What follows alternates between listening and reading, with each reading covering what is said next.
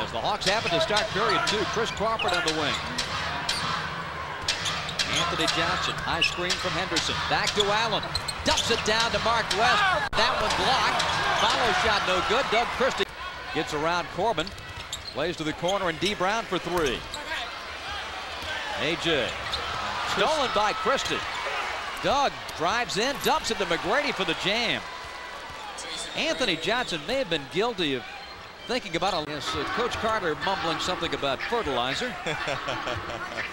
Here is Johnson getting it now to Grant Long. 30-27 Atlantic. Pass batted down by McGrady and picked up by D. Brown. Just showing a little trap. Zone is what it is. Right. Corbin to Henderson. Blocked by McGrady. Picked up by Wallace. Back to Tracy. Let's see if the Hawks can cash in. 61-55. 8 turnovers now for the Raptors. Smitty. And intercepted by McGrady. In his game. One thing you want players to do is be decisive. Take it or shoot it.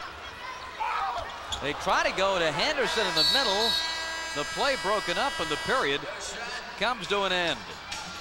I mean, 3 guys end up in the middle of the floor. Lenny says harder this time, didn't need any help from any parts of the rim. Now with Mookie out of the game, it's going to be interesting to see if Anthony Johnson is going to get that ball right back to Steve Smith. Indeed. Tracy McGrady. Now Smith